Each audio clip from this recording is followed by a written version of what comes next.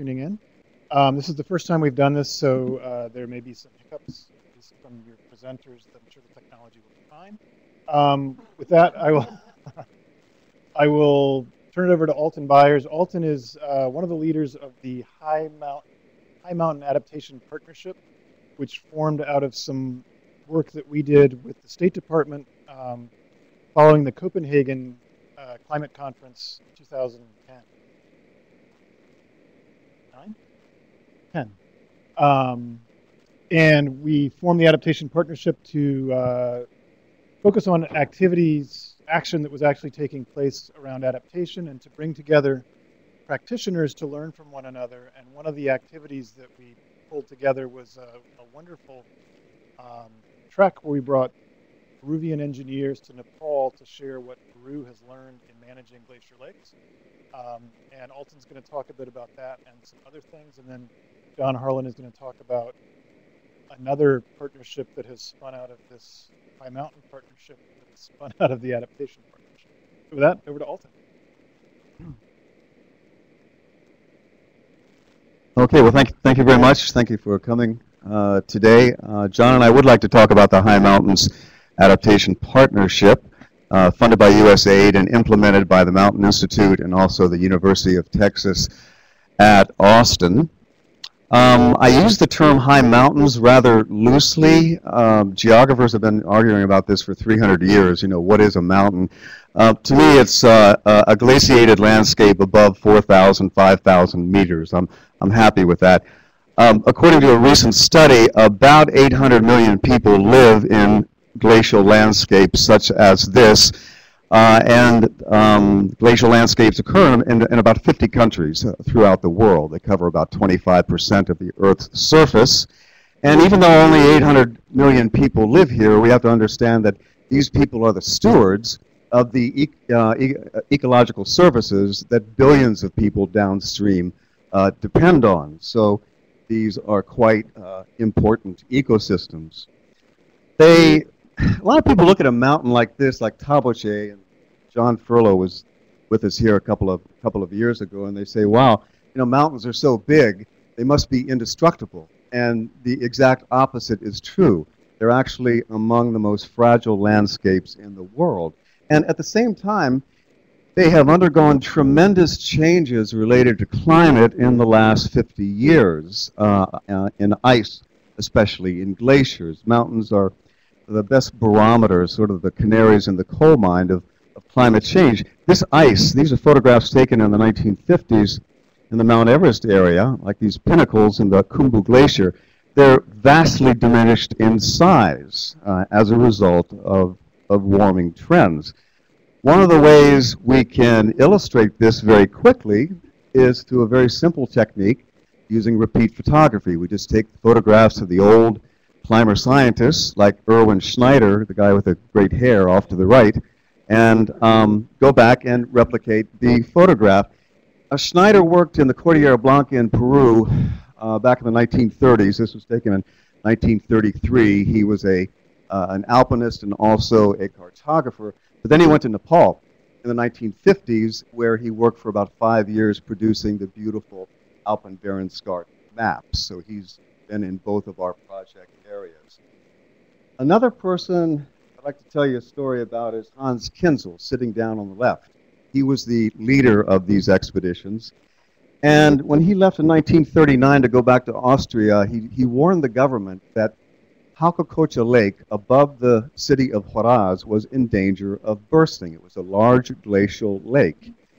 2 years later, the lake burst and killed 6,000 people in Huaraz. In 1969, there were 2 American geologists who warned the government that there was a huge mass of ice on the north face of Huascarán that was in danger of dislodging and creating a huge debris flow that could be catastrophic. 1 year later, in 1970, there was the tragic Huascarán earthquake. That large piece of ice indeed dislodged, created a huge debris flow that buried the town of Yungay.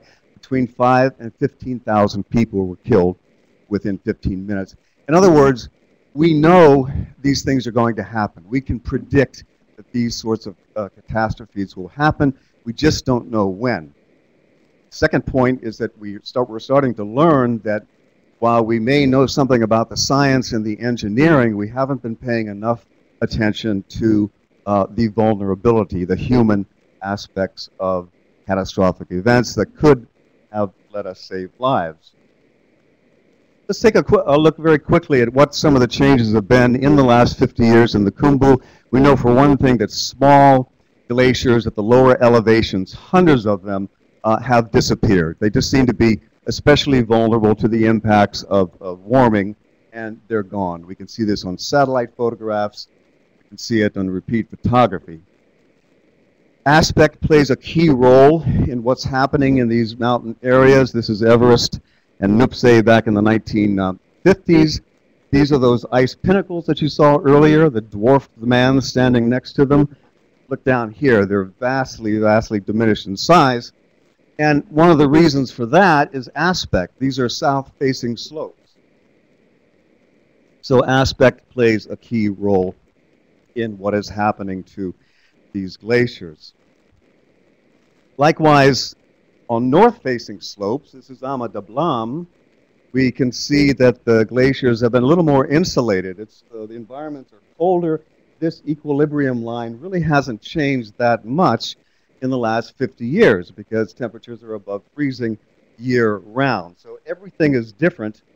Jeff Cargill and I published a paper in PNAS a couple years ago entitled Himalayan Glaciers, the Big Picture is a Montage. Well, what we mean by that is, imagine a montage, take a picture of this glacier, or take this glacier. Everything is different. They're all acting differently. They're not going to be all gone in 2035. Many glaciers up there are debris covered. When a glacier begins to stagnate, as these glaciers have since the end of the last Little Ice Age in 1850, they become covered with debris. If the debris is thick enough, it can act as an insulation against further melting. So we can see a few new glacial meltwater ponds forming, but this glacier in particular has been rather buffered against some of these warming trends. If that debris is thin, such as on this glacier, the exact opposite happens. The debris can be warm, is normally warm during the day. That heat is transferred directly to the ice, and that accelerates glacial recession. Something else that I find really interesting is how our attitudes have changed in the last 50 years. When Fritz Muller, a Swiss-Canadian glaciologist, stood here in 1956 with his theodolite, according to my advisor, Jack Ives, who knew him quite well, the biggest thing Fritz was worried about was the return of a Little Ice Age. He was worried that once again glaciers would come plummeting down the valleys, destroying everything in their path, and actually the exact opposite happened. I found this next photograph of Fritz last night. I thought I'd throw it in. He's with the Tengboche Rinpoche. Back in 1956, the Rinpoche was only 14 years old then. Last month we had a splendid interview with him. He's about 80 years old now. While I was working with a French TV crew on a new climate change film. And we asked him, why is climate change happening? And he said, well, one of the reasons is that nobody respects nature anymore. There's some real parallels here. Now, by the time I got there, as I said, everything had changed. What had been a glacier when Fritz Muller was there, like the Imja Glacier, was now a large and potentially dangerous glacier. I started working with John Furlow, I think it was in 2007, and we started raising funds in earnest in 2008 for the first of a series of glacier workshops.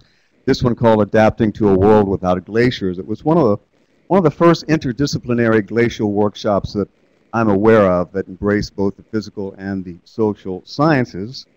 And one of the recommendations over the course of the week of field and conference activities was that we hold the next one in Nepal. So we got busy again raising funds from the National Science Foundation and from USAID and State Department and UNDP, and indeed launched the Andean Asian Glacial Lake Expedition in September of 2011. We had 35 scientists from 15 different countries including specialists from Peru with decades of experience in glacial lakes, to examine this particular lake.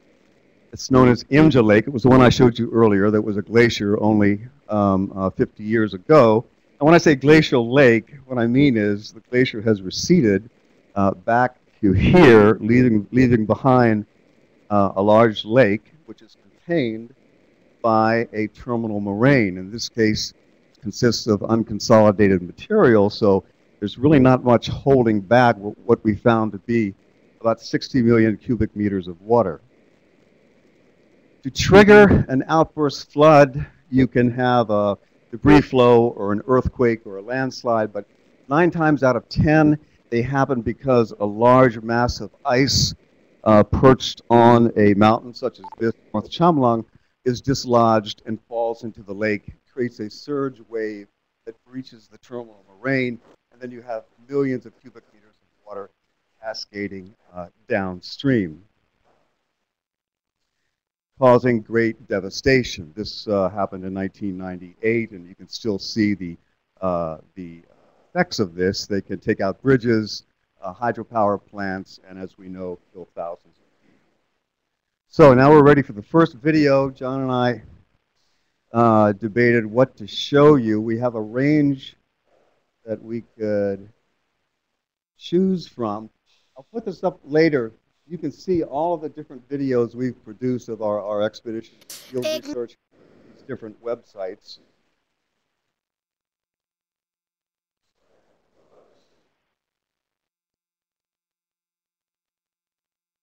This was made by my son Daniel, Skyship Films.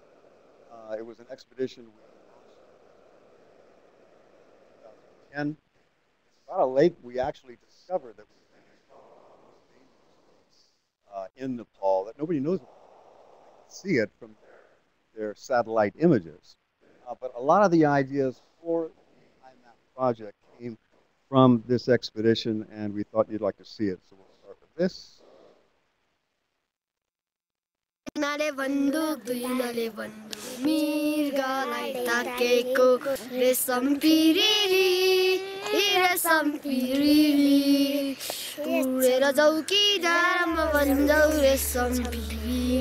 तर एउटा खतरा पोखरी चाहिँ छेमोल्याङको मुनिको बत्किने लागेको रहेछ। त्यो चाहिँ एकदम खतरा रहेछ। त्यो बत्कियो भने तल मुनितिर धेरै क्षति हुन सक्छ।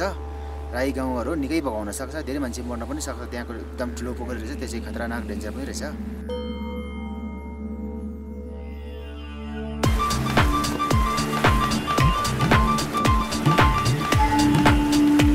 We're down here at the Hongu River now. The Hongu Valley here has no villages, no roads, no bridges. One of the reasons these glacial lakes in the Hongu Valley are so poorly studied is, number one, they're so remote. It took us about 8 days of trekking and getting acclimated just to get back here. But the second is they're really hard to get to. Once you get here in the valley, you don't just stroll up to the lake. In this case, we found we had to build a bridge across the Hongu just to cross so we could go up to the first lake that we want to study.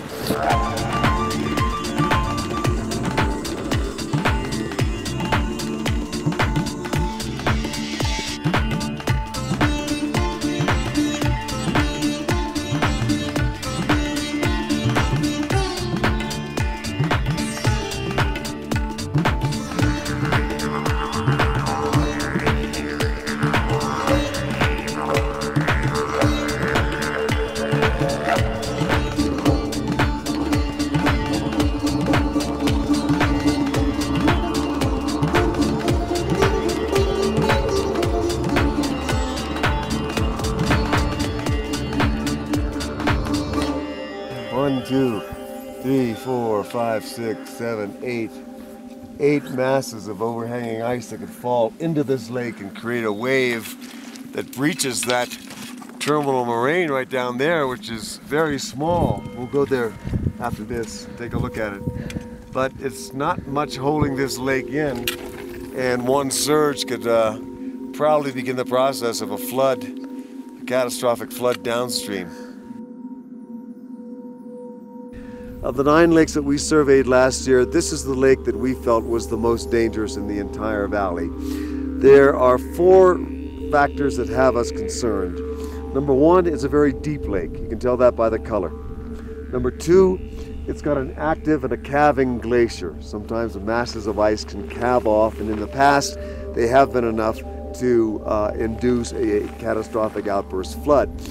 Number three, the item that is of most concern is the fact that we have these huge masses of ice perched precariously on the north slopes of Chumlung. Now, all it would take, just like the Tamapokuri in the Hinku Valley 10 years ago, would be an earth tremor or gravity or continued warming trends to send one or more of these huge masses of ice plummeting into the lake that would cause the swell that would breach our fourth item of concern, which is the terminal moraine over here to my right, which is very, very small, and it's all that's holding in these millions and millions of cubic meters of water. This lake definitely is a high priority lake. It needs much more study, but I would say that of all the lakes in the Hongu Valley, this is the one that if any are going to burst in the near future, it's going to be this one. This is the one that's really virtually a time bomb.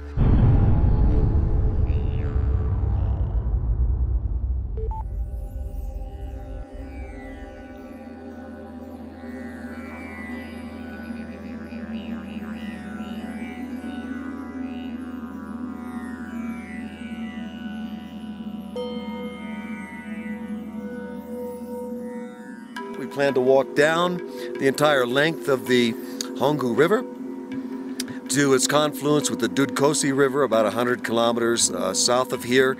About 40 kilometers downstream, we'll start meeting the first villages and infrastructure. We're just curious to see what would be in the way of a catastrophic glacial lake outburst flood should it happen. Now, this trip has only been attempted 2 times or so in the last 50 or 60 years, and both expeditions got lost and nearly starved to death. Erwin Schneider in 1962, for example, got lost towards the end of his cartographic expedition, and they were forced to eat the leather headbands or tump lines of the Nepali Namlos just to stay alive before they found their way out. So we have a Rai shepherd as a guide. He's been up here many times with his flocks of sheep over the years. He knows the way, so I think we'll be okay. Nevertheless, we plan on taking a good supply of headbands and belts and leather boots.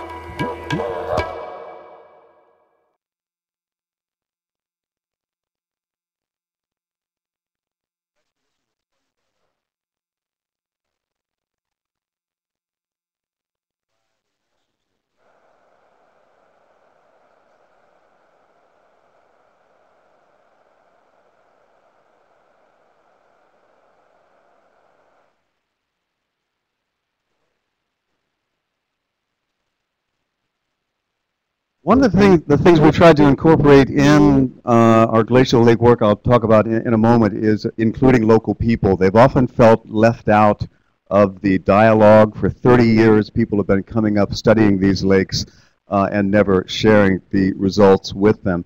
It's also interesting to see that the approaches that we've been developing or using over the last couple of years are now being endorsed in the peer-reviewed literature.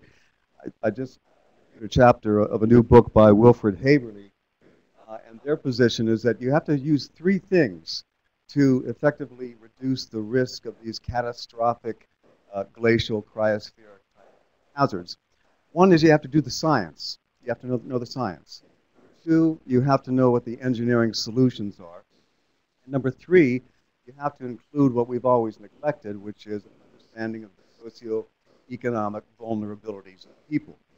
Ignore that, and then when these events happen, people get killed. So including people is very, very important. Let me just show you quickly some of the techniques we used. We developed something we call the Glacial Lake Rapid Reconnaissance Team, and in this case, we're using ground-penetrating radar to see what's underneath the terminal moraine, which is very important because on this Imja Glacial Lake, in fact, it's cored by ice.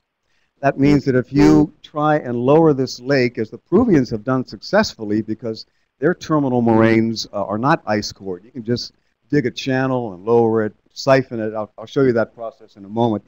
But if you decide to start digging a channel to lower this glacial lake, you could hit ice. And that ice could melt, and you could actually start a glacial lake outburst flood. Cesar Portocarrero, who is an engineer with 40 years of experience, will speak briefly about this in the next video. Another tool we use is bathymetric surveys. Basically, you do a transect of the lake using sonar to develop what's essentially a topographic map of the lake, and you can determine what the volume is. The results in this case was we found that the lake was about 20 meters deeper than previous studies had reported, and twice the volume. Every paper reported that there was 30 million cubic meters. In fact, there's 60 million cubic meters of water in this lake.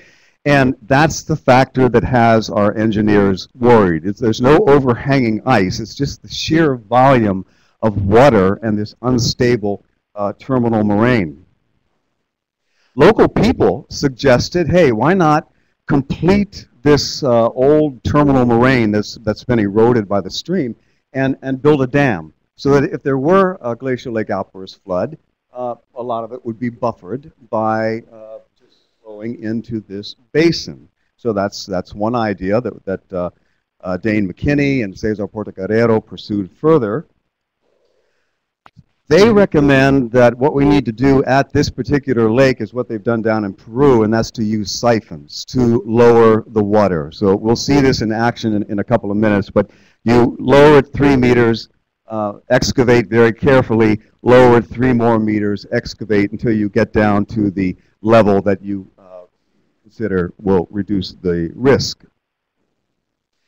Then what the University of Texas did was to put all this together and model, okay, under different scenarios, how you could reduce the risk. And basically all this is showing is that if you lower the lake by 3 meters, which is what our good friends at the UNDP are proposing to do, you have about a 5% reduction in risk. So as Dane McKinney says, you're wasting your time, just go home. But if you lower it 20 meters, you're starting to get up into a more effective risk reduction level. And then you can play around with these. If you build a dam 20 meters, 40 meters, lower it 20, start getting up into significant risk reduction scenarios. But that's how we go about determining what needs to be done at a particular glacial lake. Sharing the results with local people, that's Dane McKinney from the University of Texas, again, is very, very important. The next step, the third step, and what we've just finished, local adaptation plan of action. We had a series of community consultations over the last year using about up to 11 different tools to come up with an adaptation plan, both in Nepal and in Peru. This will be available online as one of our resource documents I'll mention. It's interesting the differences between Nepal and Peru in terms of what the priorities were. In Nepal, people are, in the Khumbu area anyway, they're scared to death of glacial lake outburst floods. They want something done about those. Landslides are increasing in frequency. Again, we think it's related to changes in precipitation patterns. There's a big concern about those. I'm sorry. What do we have? Windstorms. No one has experienced the windstorms that are now happening over there in anybody's lifetime. Floods, of course, are absolutely devastating. A flood doesn't just happen and you go home. Its effects linger for years and years.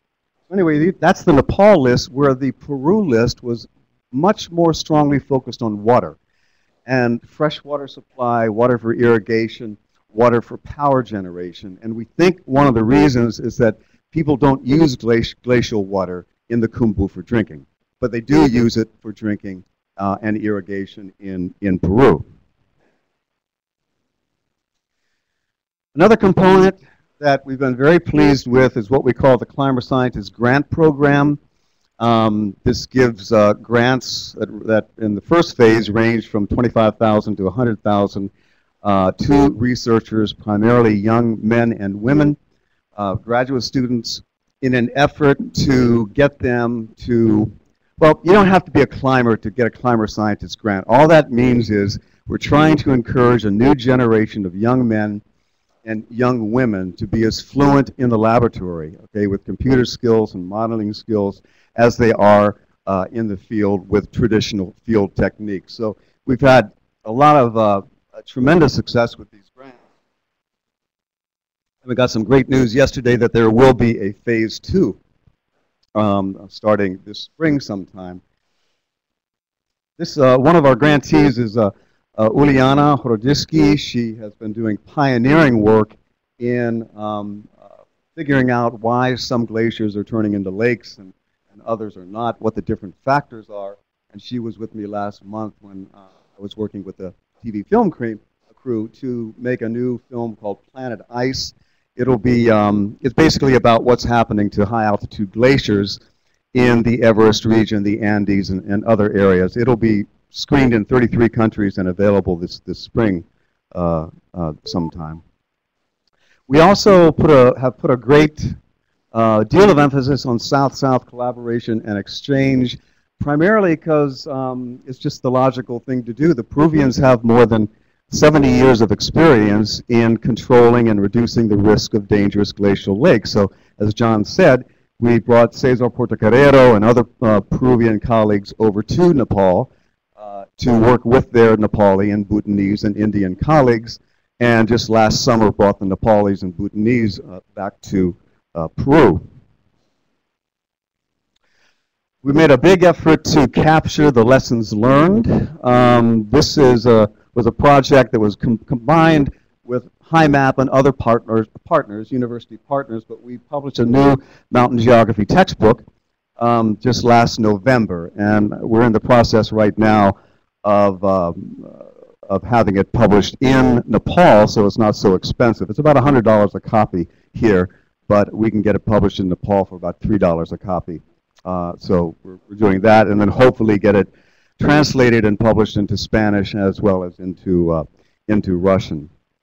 This is a new book by the National Geographic where we wrote a chapter about the natural history of the Everest area. It was actually because of this book that John Harlin came up with the idea of the Everest Alliance that he'll talk about in a moment.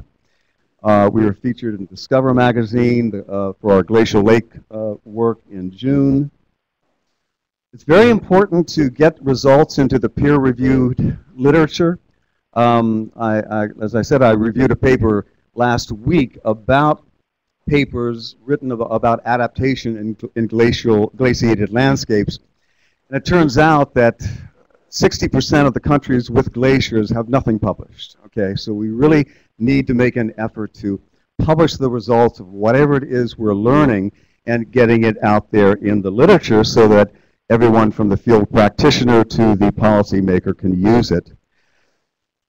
We worked with Ed Douglas of the UK Guardian to write a piece about the effects of climate change on tourism, which is a topic of great interest with people all over the world because tourism is so vital to economies, especially mountain economies.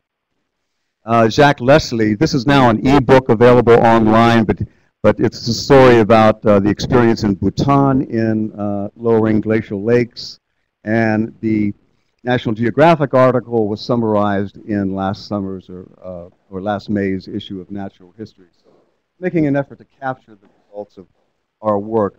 Let me speak now next very quickly about change in the Khumbu and some of the impacts of climate change. This is Namche Bazaar in 1973. I took the photograph as a 21-year-old undergraduate. Here it is in 2008, okay, and here it is a couple of weeks ago. There's been a tremendous change in the cultural landscape because the Sherpas have once again transformed themselves from agro-pastoralists into a tourist-driven economy. And a lot of people have gotten quite wealthy, but it has come at a cost, okay? So for example, we're now creating the world's highest landfills. And the problem here is that these begin to represent stressors to climate change. This is a hazard to animals, to humans, to the environment, because this sort of burning of garbage in watercourses contaminates the water. Likewise, when you have 36,000 tourists coming up a year, plus their porters and support staff, and you start building these outhouses over streams and in seasonal watercourses, you get contaminated water. things at the Everest Base Camp are in pretty good condition in terms of waste management. One of my more important discoveries recently was figuring out what they do with it. In fact, they take the human waste and they carry it about 2 hours down the trail, but then I found that they dump it in these huge pits in seasonal watercourses. So if you're wondering why everybody is getting sick when they trek to the Everest Base Camp these days, it's because the water is contaminated. And freshwater sources are drying up. Okay, and number one complaint of local people is they don't have enough fresh water. There's not enough for the household. There's not enough for the lodges who have additional demands because tourists want flush toilets and they want showers. But what's interesting, this photo was taken just 2 weeks ago, is that people are already adapting to it. Local people have gotten grants from the government of India, in this case, and they are piping in water from 10 kilometers away. It used to be they would get the water just, 5 minutes from their village. But they are adapting. They're stringing this pipe over 8 or 10 kilometers. That's the trail that goes up to the water intake of the Kyalo Glacier. So it's important to know people are adapting. They're just going to extreme measures to do so. We didn't have to do this 10 years ago.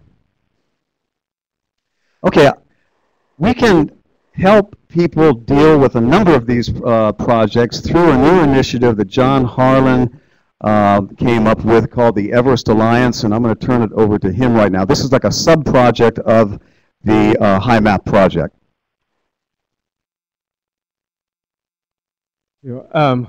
The Everest Alliance actually came, is this, I don't hear, okay, it comes and goes. After a friend of mine, Mark Jenkins, published an article in National Geographic last May that was called How to Fix the Mess on Everest, because there's been so much publicity to the high mountain and the crowds and some of the bottlenecks and the bodies on all these problems, and he pointed to some solutions. And I read the article and thought, well, there's so many more even than what he pointed to, and it seemed like all of these things can be addressed if people just work together. It just takes getting together and solving them. I can think of various, surely other people can think of a lot more. So I called him up and we talked about it for quite a while, and then I said, well, wouldn't the Mountain Institute be the perfect organization for putting this together? Some kind of alliance around Everest that would come up with these cooperative ways of solving problems. And he thought it definitely would. I mean, the Mountain Institute has been working in this area since the late 80s, anyway, or a bit earlier actually, but in the late 80s they put together new national parks that actually surround Mount Everest. Sagarmatha National Park was already there for the Khumbu, the part that you've seen here already. But Makalu Barun National Park was founded by the Mountain Institute, and that's to the southeast of the Massif. And then the northern side, the Tibetan side, Chomolungma Nature Preserve, was also founded by the Mountain Institute. And it's all based on working cooperatively with the people. And that's the essential thing, is the local buy-in, so that the solutions are coming from them, or at least fully accepted and embraced by them. And so we decided that yes, it would be the right thing to do, and spoke with Alton. We just started working together on HiMAP, and so we've been very fortunate that USAID agrees that this is something that can come out of our High Mountains Adaptation Partnership with a little seed grant that they've given us to get going. This is the Khumbu Alpine Conservation Council that was founded by the Mountain Institute about a decade ago, and has played a big role in preserving a lot of the juniper landscape and a lot of the environmental issues in this particular area. And so they held these meetings there, and they decided that, yes, this notion of the Everest Alliance was a great one. They formally founded it themselves, and they invited us to be the worldwide outreach for it.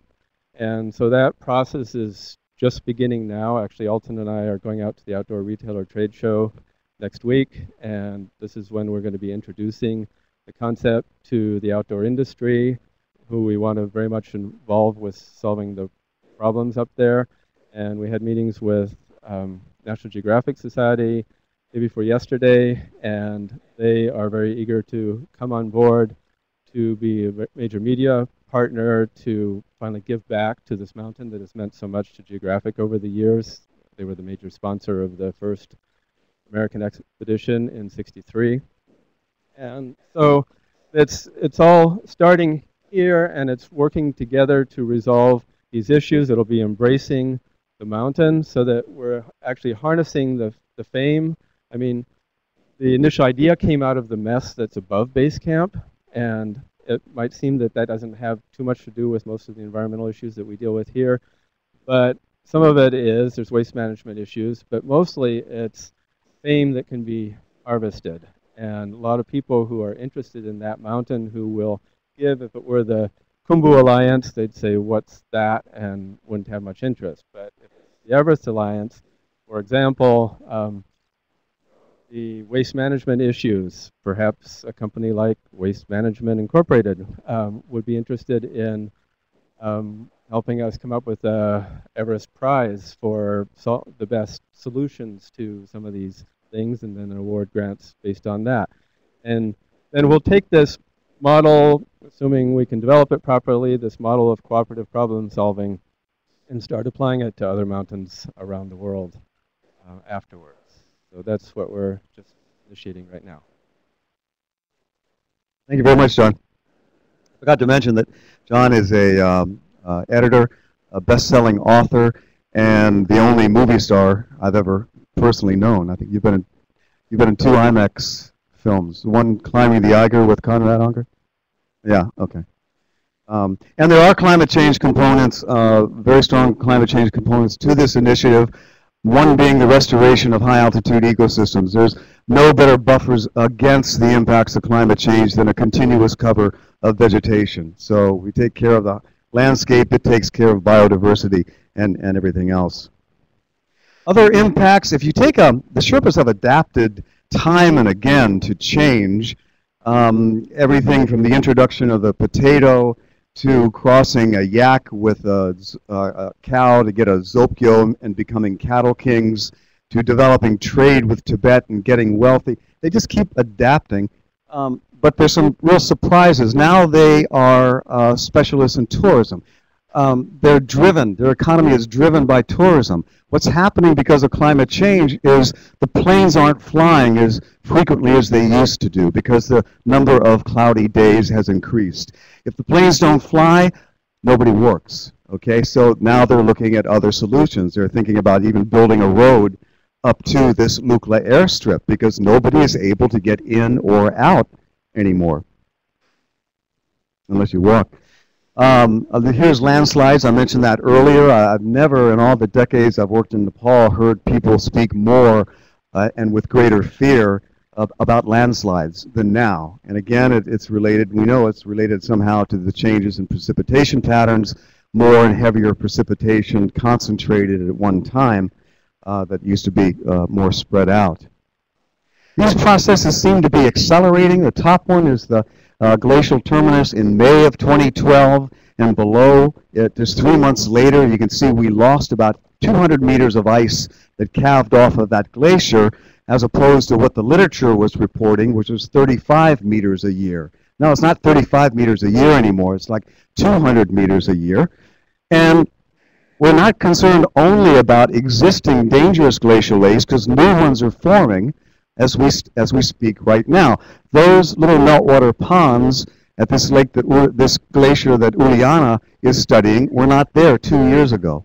And the same process that happened at Imja Lake is now being repeated here. Those lakes will merge, they will turn into a larger lake, and you're looking at the next potentially dangerous glacial lake in the Khumbu, unless we do something now. For example, simple drainage. Here's a model done by one of our colleagues. It's a Swiss glacier, but nevertheless, you can see this is what's happening as the glaciers recede, and they create lakes, and then the lakes merge and turn into a potentially dangerous glacial lake. Okay, now we're going to do video number 2. We're almost done. This is our 3rd International Glacier Workshop. This time, as I said earlier, we brought the Bhutanese and the Indians and the Nepalis over to Peru, Cordillera Blanca, which we think is very much a living laboratory, to spend some time there. I like this video a whole lot because it has a great, this is not working. Oh, here we go. Okay. Because there's such an emphasis on South-South collaboration and exchange. This happened last July down in the Cordillera Blanca.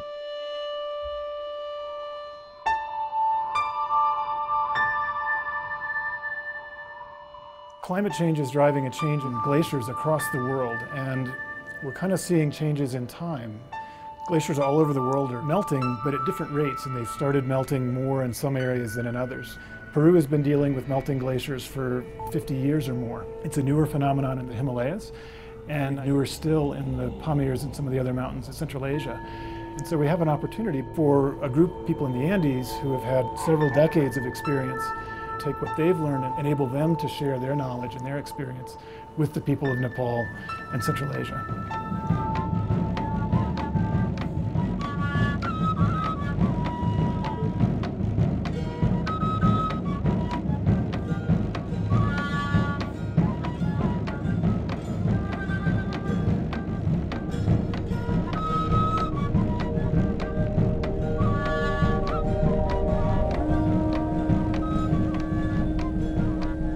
So we've gathered a group of physical and social science researchers and development practitioners here in Huaraz. We've been able to hear from people both from the Andes, from the Himalaya Hindu Kush, as well as from Central Asia. USAID and the High Mountain Partnership have supported a Climber Scientist Small Grants program.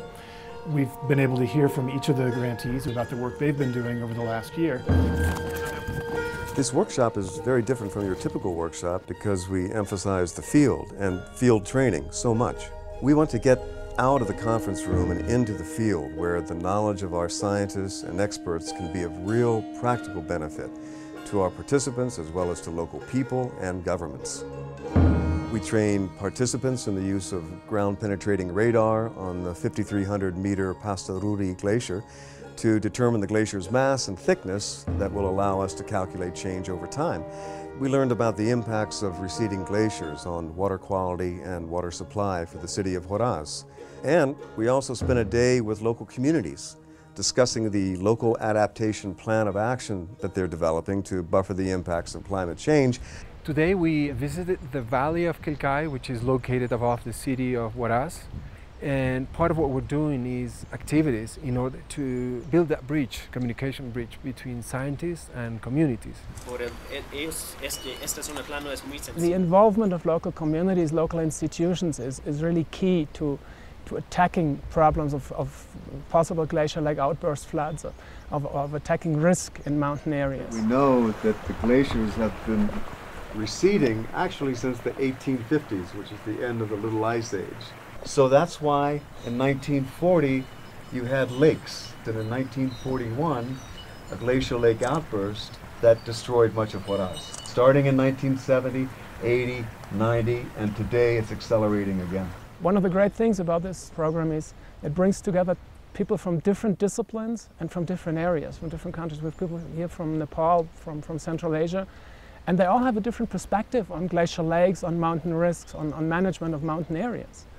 And that is, I think, quite unique. This is my first time in the Andes, and I'm really surprised to see the communities which are so similar to the communities back in Nepal, not only in terms of features, but also in terms of the lifestyles. Que también ellos, de nuestros hermanos de Nepal, están pasando también por esta desglaciación, ¿no? De sus nevados que tienen ellos, de sus montañas. Vemos con tanta extrañeza o tanta admiración de que vemos de que nuestros glaciales están retrocediendo, desapareciendo. Yo creo que bastante significativo, porque en sí nosotros todavía no nos estamos dando cuenta de esto de lo que es el cambio climático. Y yo creo que es muy importante esto, doctor.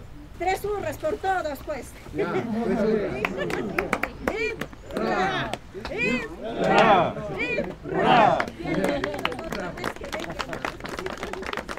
The last few days, we're going to trek up to Lake Palcacocha, and we'll have an opportunity for hands-on learning led by the Peruvians that were in charge back then.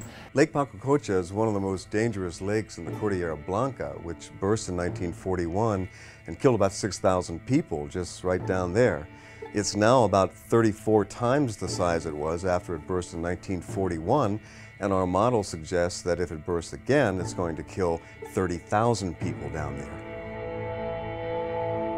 So the risks and consequences have grown dramatically as the original dam built after the 1941 flood is now thought to be inadequate to the task of holding back the lake. We're going to go up to the lake where we will have the opportunity to learn from Cesar Portocarrero, who was lead engineer on the Palcacocha project some 40 years ago. Cesar has managed 15 dangerous glacial lake projects in Peru, and he's a priceless resource for our colleagues from the Himalaya and Central Asia.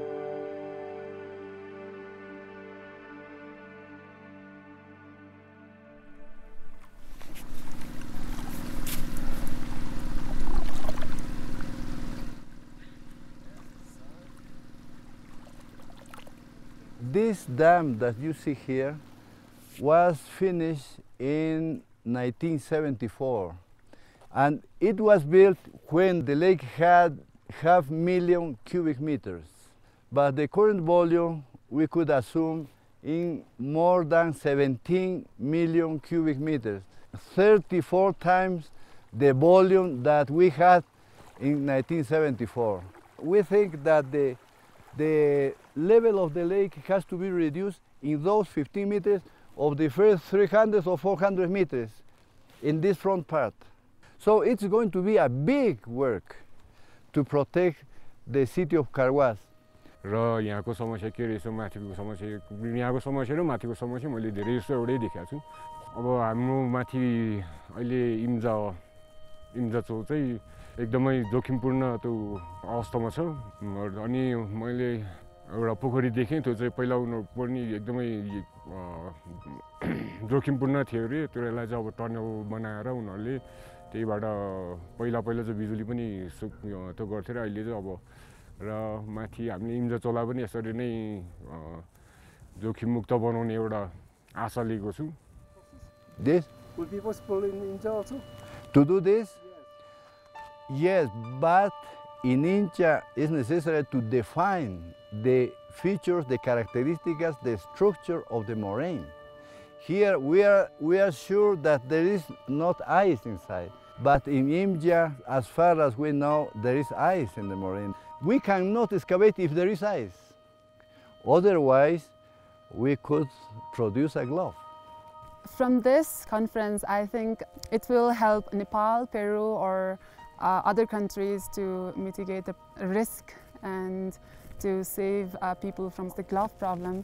सबैको समस्या भनेको अब अहिले संसारमै चलिआएको एउटा climate चेन्जको समस्या छ र अहिलेसम्मको यो मिटिङ सेमिनार कन्फरेन्स चाहिँ भने पनि यसले चाहिँ हामीलाई एकदमै राम्रो एउटा नयाँ आइडिया दिएछ एउटा नयाँ आइडिया पाएको छु जुन चाहिँ म व्यक्तिगत रूपमा माथि गएर अब मेरै कम्युनिटीहरुसँग बसेर यो शेयर गर्छु र Мы имеем те же самые проблемы, которые бывают в горных странах, такие как Непал, Перу, Пакистан. Инициатива, мы не должны иметь границ в сфере науки, и все должно быть открыто для людей. So we've been able to see similar problems and also look at differences across the different regions. And the idea has been that we want to promote South-South learning. And so by bringing these people together, we're able to see what they've learned in Peru and begin sharing it and applying it in areas where the melting of glaciers is a bit newer.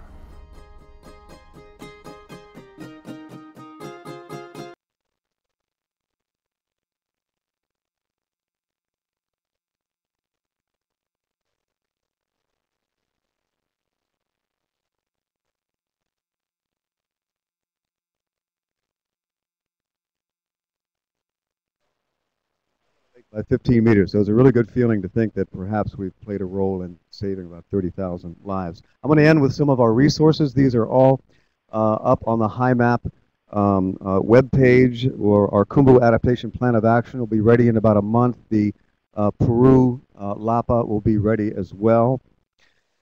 Adapt Asia Pacific funded Cesar to go over to Nepal about 2 or 3 times a year ago and do an assessment of the new UNDP risk reduction project. That report is in its final review. Cesar wrote a handbook we're especially excited about. It's 18 case studies from the Cordillera Blanca of how the Peruvians reduced the risk of lakes. They actually worked on 35 dangerous lakes, but this captures the 18 that he worked on, which we think will be an invaluable resource for dozens of countries around the world. We have our own policy brief system that you can, or series that you can see on the web page. And we don't just do glacial lakes. There'll be comparative analyses of the Peru and Nepal LAPAs, for example, and there are many others.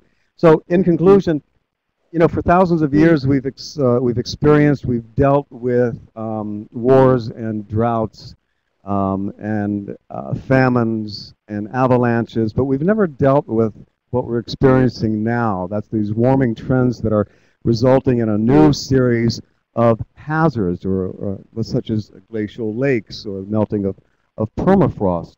But I think there's reason for a lot of hope. I think that the approach that I mentioned earlier of promoting a good scientific understanding of the problem, engineering solutions with a better incorporation of people's vulnerabilities is a step in the right direction. I really like the Climber Scientist program that we've launched. I think that giving young men and women the tools they need to solve these problems for future generations is one of the most effective things that we can do. And likewise, South-South collaboration and exchange. There is so much that countries can learn from each other if given the opportunity. So with that, I'll end and say thank you very much.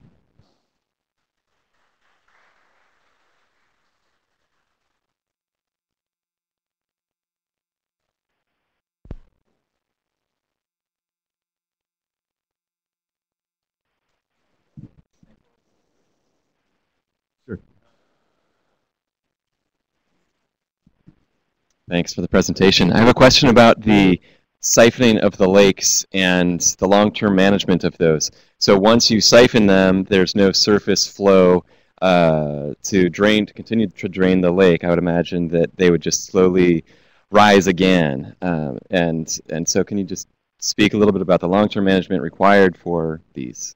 Yeah, that's a very astute question, because of Peru started lowering its glacial lakes, 35 different projects back in the 1950s, and things were relatively stable in the 50s, 60s, 70s. But now, with an acceleration of melting, those measures are no longer adequate. So yes, you have to constantly monitor whatever engineering solution you put in, because the ice is still melting. Imja Lake, for example, some people think, well, may not be really dangerous now, but give it 10 more years. All right, so you constantly, what we're learning is you need to monitor whatever interventions you put in. In case you're interested in the process a little more, I just edited.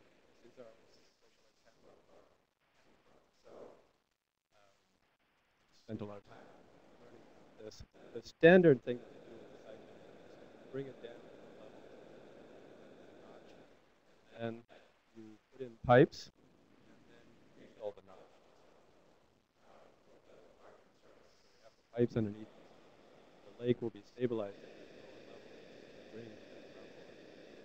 The dam, so if something falling into it, the lake, wave, then it would be captured. Are you building hydropower with those tunnels? It has been done on Lake Paron. Lake Paron was lowered, and then Cesar drilled a 1,000-meter tunnel that then channeled the water, kept the lake at a safe level, but then that water is used for hydropower downstream. Yes? Hi, I appreciated what you said about the south-to-south community level collaboration and chance for communities to talk to each other.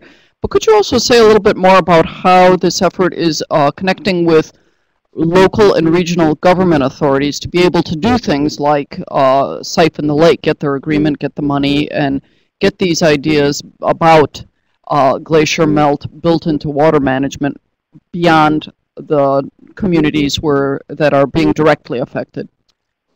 Yeah, well, there are two levels of answer to that question. Number one is how do you link local people and communities with governments so that they can access the funding that they need to implement the climate change adaptation priorities. And that's mainstreaming. And what we're doing right now in Nepal and in Peru is the next step is the implementation of the final 3 steps of the LAPA, which is integration. We take the LAPA and we visit the VDC, the Village Development Committee, the District Development Committees, the buffer zones, the people who have funds, and try and get them to own this plan so that they incorporate the needs that were identified in the LAPA into their own development plans, okay? Lowering glacial lakes, and again, I'm not an engineer, I'm more of I'm a mountain geographer, I'm a sort of enabler, but it's really very, very complex. There's only been one attempt to lower a glacial lake in Nepal. That was Soropa. They lowered it, it was recommended to lower it by 20 meters. $2 million later, they lowered it 3 meters. They ran out of money and they went home. Lowering lakes is going to be very, very difficult, and my take on that is there's going to come a day when people are just going to have to get out of the way, okay? They're just too vulnerable. You can't, there's not enough money. It would cost millions and millions of dollars to lower these lakes because it takes you, almost 10 days to get back there, and you're up at, 5,400 meters. So we're going to have to be very creative in our solutions. I'm sorry I didn't answer your question. I don't know how they're going to get money. Yeah.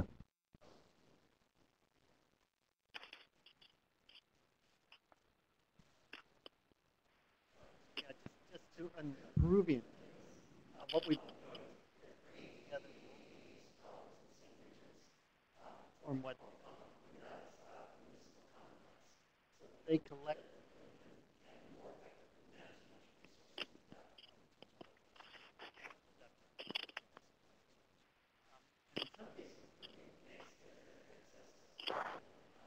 Not so much.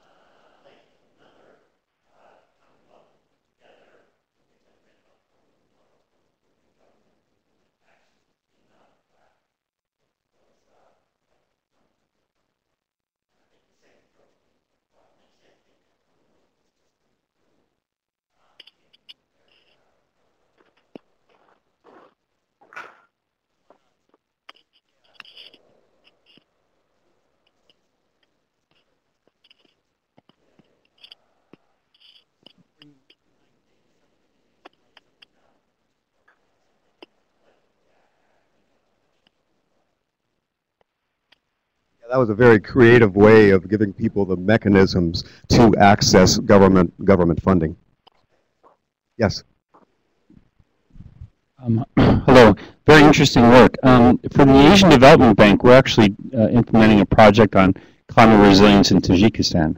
So I'm just curious as to what you're doing in Tajikistan besides maybe some of these South-South dialogues. Are there any specific projects? No specific projects at this time, but we're promoting the South-South dialogues. Musafar was with us over in Imja Lake in 2011 and then down in Peru. He would very much like us to come to Tajikistan, and if we can find the money, we will. We should stay in touch. Yes.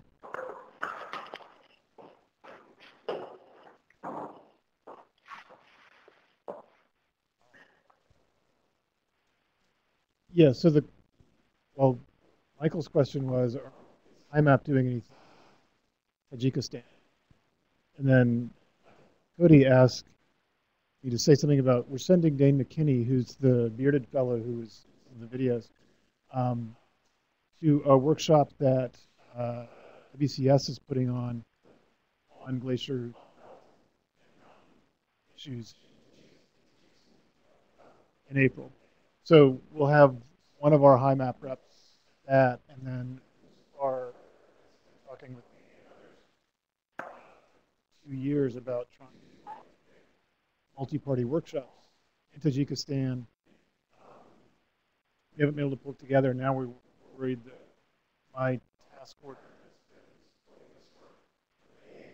doesn't have enough time left to do the workshop and be able to follow on it. Talk about the back. I actually have a glaciologist on the project team. So.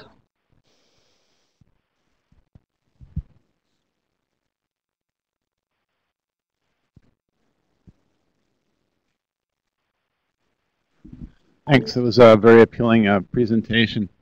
And I noticed that you focus mostly on the high altitude impacts, which are visually very engaging and emotionally kind of engaging too, because of the size of the community and the very concrete effect of the potential disaster. But in your website, HiMAP also talks about the management of the whole ecosystem, the whole watershed ecosystem, and the lowland upper altitude relationship. And ecosystem services, and if you're looking at money and how to draw money into the process, the effects on the downstream ecosystem, the social impacts are going to be more widespread and generalizable. And does that not give you present your program with some opportunities as well as some risks? Can you not draw, because of that widespread interest, draw resources back upstream? Work with the problem at that level? Yeah, we actually just finished a project. We do that too. There was a USAID project that Jorge brought in about three or 4 years ago. It was called Peaks to Coast, and it was based on the highland-lowland interaction principle. Okay, that what you do in the highland affects what's happening down in the lowlands, and as well as the building a cadre, of supporters down in the coastal areas and educating them about the importance of mountains. So yes, we have done that. Andrew? I'd just like to add one sort of more sort of philosophical issue related to this one. And it has to do with, there are a lot of watershed management approaches around the world. Lots and lots of people are working on those issues. The Mountain Institute is particularly concerned about the high altitude issues, and because that's really a sort of a niche that is really inadequately being addressed. And the sort of impression I have is that money flows downhill. So if you bite off the whole watershed, because of many of the urban issues, poverty issues, those sorts of things that are happening downstream, once you start looking at the whole watershed, attention flows downstream, so that the upper watershed issues very often get put aside because there's a whole set of things. And also it's the logistics. And you guys have sort of set a new standard. So much of mountain work has, because of remote sensing and so on, well, we can get at that through remote sensing approaches and that sort of thing. And you guys have shown that not only can you get much better information by actually getting there and on the ground, but also through engaging the local people at those high altitudes, we can get much better sort of assessment of what potential response is.